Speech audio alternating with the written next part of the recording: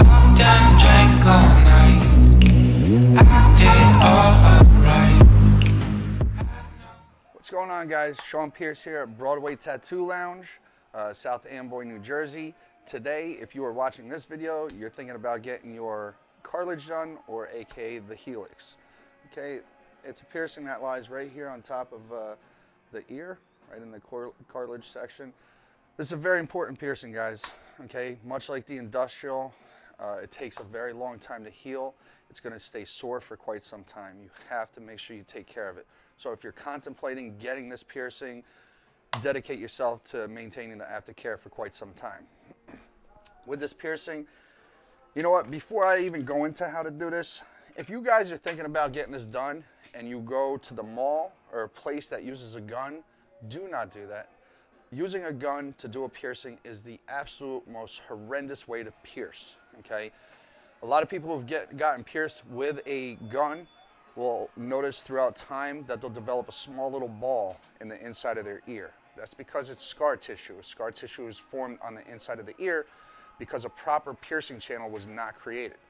When you get pierced at the mall and they use a gun, all they're doing is pushing the jewelry through the skin. They're not properly piercing it. A piercing is done with a hollow needle. That hollow needle creates a channel which allows the jewelry to sit in and allows the tissue to form around it. That's the proper way to get pierced. So if you're thinking about getting your ear done, even your earlobes, go to a piercer. Don't go to the mall or get it done with a gun. And if your piercer tries to use a gun, walk out of the shop.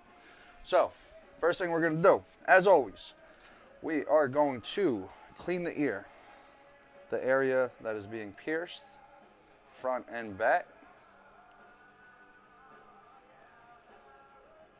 Ladies, if you're getting this done, always try to make sure you bring a hair tie with you. It helps out the piercer, and it also prevents, your hair getting in the middle of an open wound, which will cause an infection, bacteria, dirt, all that good stuff.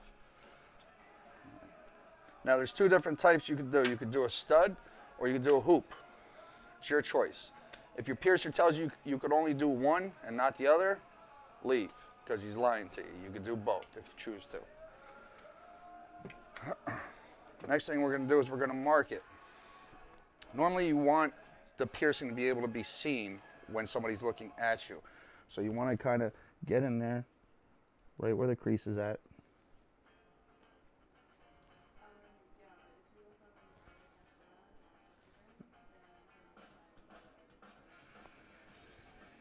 Now, if you can, you should always check it out before he pierces you. Go over to the mirror, make sure that's where you want it.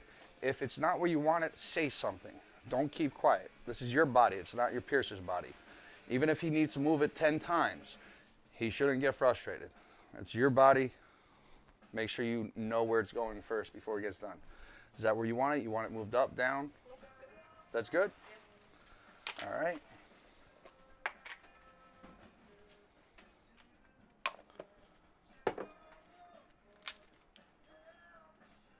Now, as always, like I've told you guys repeatedly, make sure that you guys always have a cork.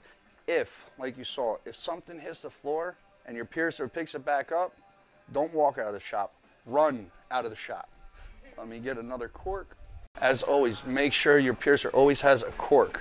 Once the piercing goes through, the needle goes through, it should get corked immediately. That'll prevent your piercer from getting poked. It'll prevent you from getting poked. So all we're going to do real quick,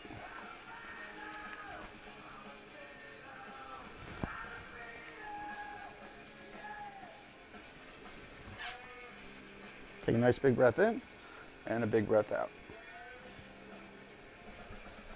And that is pretty much all there is to it.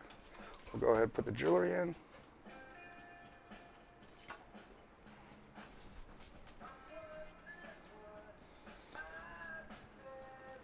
Now your piercer should also, especially on a butterfly clasp on the back, it should always have a little bit of room to move, because sometimes that cartilage will swell up a little bit.